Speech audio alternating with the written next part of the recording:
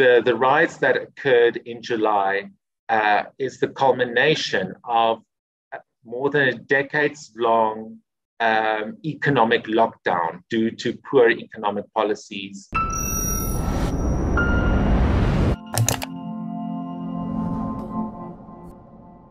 Hi there, David Ansara of the Center for Risk Analysis. We at the CRA produce a number of research reports and other products which help our clients to identify the key trends that are influencing South Africa today and into the future. One of the products that we produce is the Quality of Life Index. This is an index that tracks major indicators across time that determine the standard of living for ordinary South Africans. We hosted a webinar for our clients to go through the main findings of the 2022 Quality of Life Index. And what follows is a short extract from this webinar facilitated by Gerbrandt van Heerden.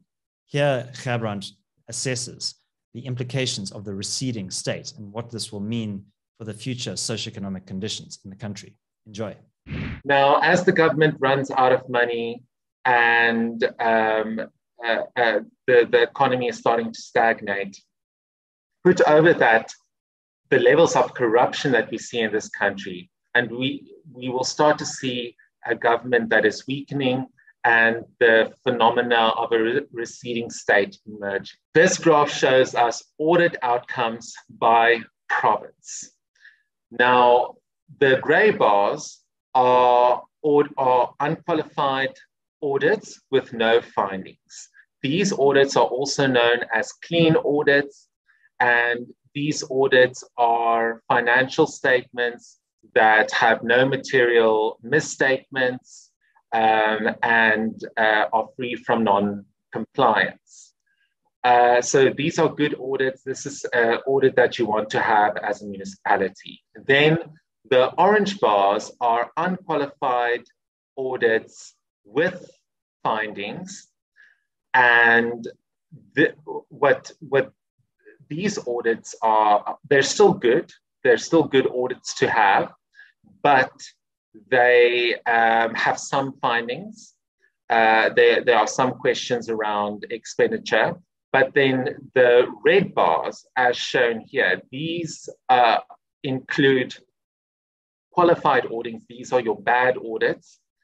And these audits have material misstatements to various degrees or various amounts, small amounts to very substantial amounts, as well as adverse audits and outstanding audits because there aren't enough information to make a call on the standing of those municipalities.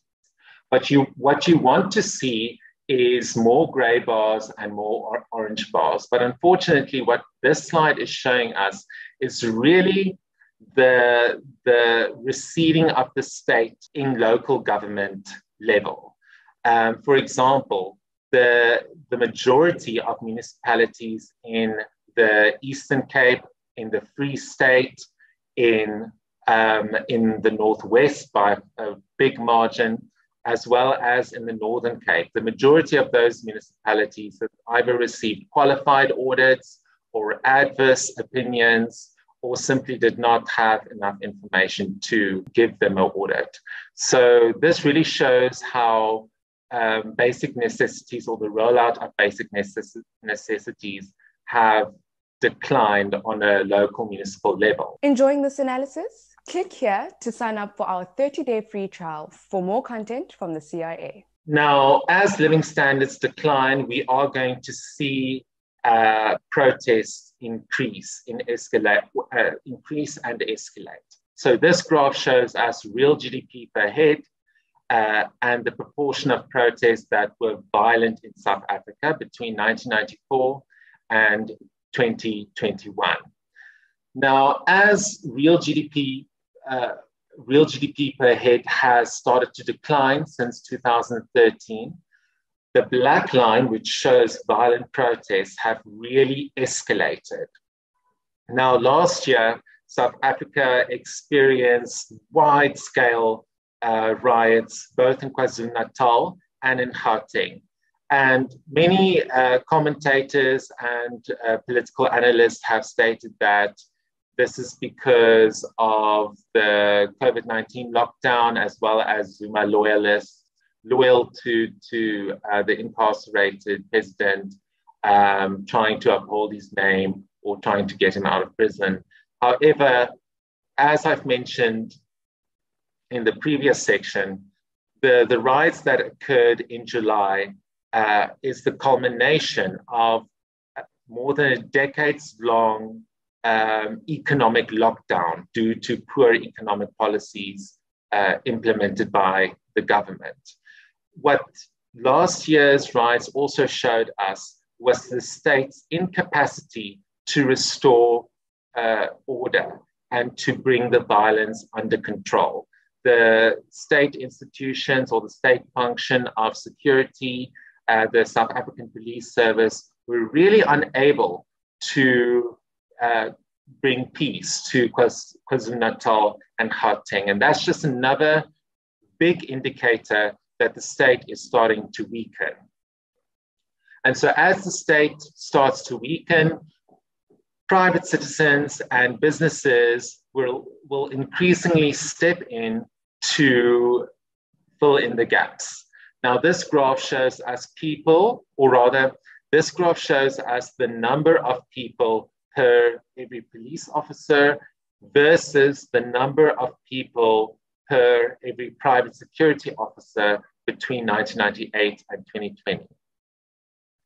So in 1998, the number of people per police officer has stayed relatively the same between 1998 and 2020, that is. But when we look at these orange bars, which shows us that the number of people per private security officer has steadily declined, what this tells us is that more and more people are shifting their reliance on private initiatives, and in this case, private security, in order to keep their homes and families safe. The next slide also shows a heavy privatization trend. This slide shows us the change in the number of pupils in both public and independent schools between 2000 and 2020. During that period, the number of pupils that enrolled at independent schools increased by 163%, whereas the number of pupils per public schools only increased by 8%. Now, these heavy privatization trends are indicative of failing state institutions. Now, the key risks that face South Africa are the following. Firstly, the ANC is starting to lose power in the urban centers and will become more desperate to maintain rural support.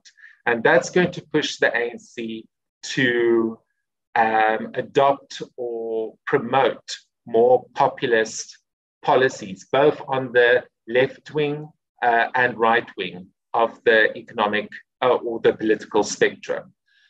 So what I mean by that is the ANC might implement a universal basic income grant in order to, in a desperate attempt to try and win voters over. But that's a policy that is simply unaffordable to the country given its poor fiscal situation.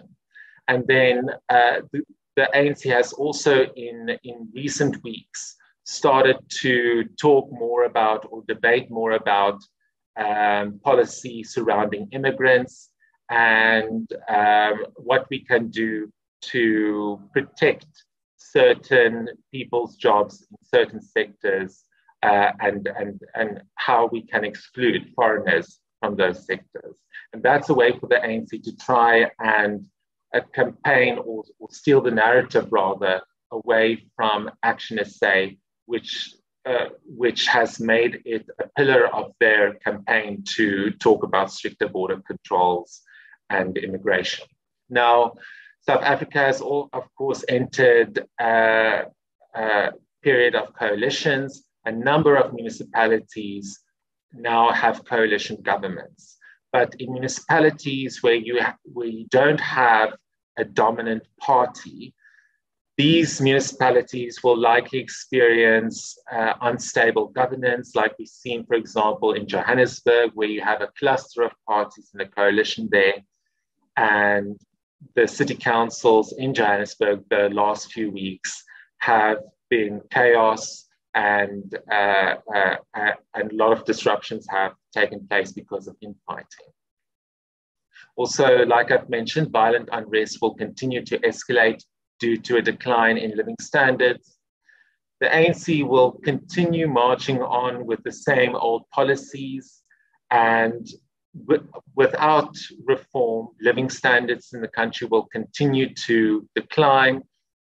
Violent protests and crime will continue to escalate, and the state, which has been weakened by corruption and by mismanagement, will struggle to apply the rule of law. And in the absence of a functioning state, businesses and local communities will step in to fill in the gaps and provide basic necessities. Hi, it's David again. Thanks very much for watching. If you would like to watch the full webinar with Gerbrandt van Heerden, that's behind the paywall on our website. If you're not already a client of the CRA, you can join us on our 30-day free trial. There's a link in the description below. Also, please do let us know your thoughts and suggestions for content and discussion topics that you would like to see showcased on the CRA channel. Please do leave your thoughts in the comments section below. And also don't forget to like this video and subscribe to the channel. Take care.